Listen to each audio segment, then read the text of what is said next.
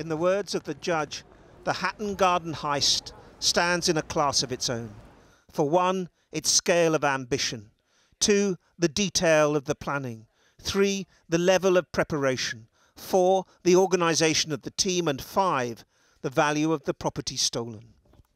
The Easter Bank holiday raid on these vaults got away with £14 million worth of gold, silver, diamonds and jewellery. But in the end, all but one of the gang got caught. The romance of one of the most audacious heists in British criminal history is rapidly fading.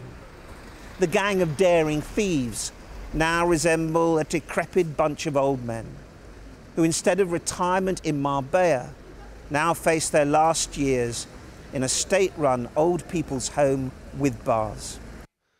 The ringleaders jailed today are 75-year-old John Collins, 67-year-old Terry Perkins and Danny Jones, aged 59.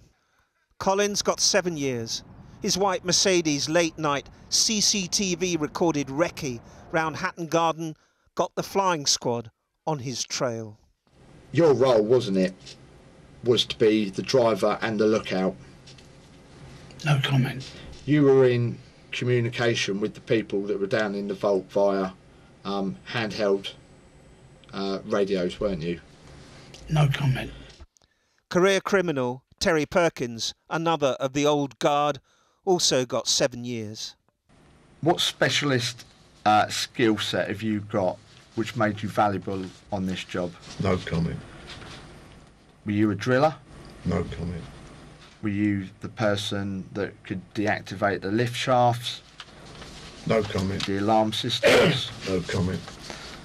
There was also 7 years for Danny Jones. He was the one who squeezed through the drilled gap to ransack the safe deposit boxes. We know that the vault wasn't accessed on the first night. No comment. So what went wrong? No comment. Was it you that messed up? No comment. It was your role, wasn't it, to get through the hole? No comment. Sentencing of the so-called governor, Brian Reeder, was postponed. In his 70s, he's now handcuffed to a hospital bed having suffered a stroke. Not a word did he say during police interviews.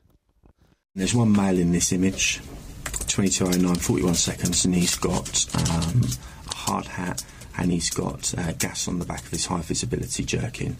Mr. Reeder, is that you? Tell me if it isn't you. So while Reeder awaits his punishment, his lieutenants got theirs today. 6 years for Carl Wood, 7 for William Lincoln, known as Billy the Fish, and plumber Hugh Doyle received a 21-month suspended sentence.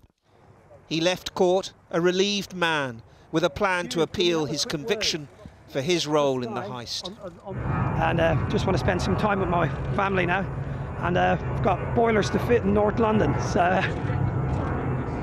I've known Ken for quite a few years, and it's literally just sucked into it. Literally, it's just sucked into it.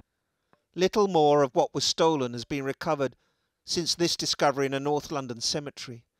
Danny Jones took police to where he hid part of his share under a memorial stone. But only part, and it brought him no credit when it came to sentencing. And then there's Basil, the one who led the team, the one whose identity remains a mystery, and the one who got away. There's £20,000 for the person who gives him up, and £9 million worth of property still to be recovered.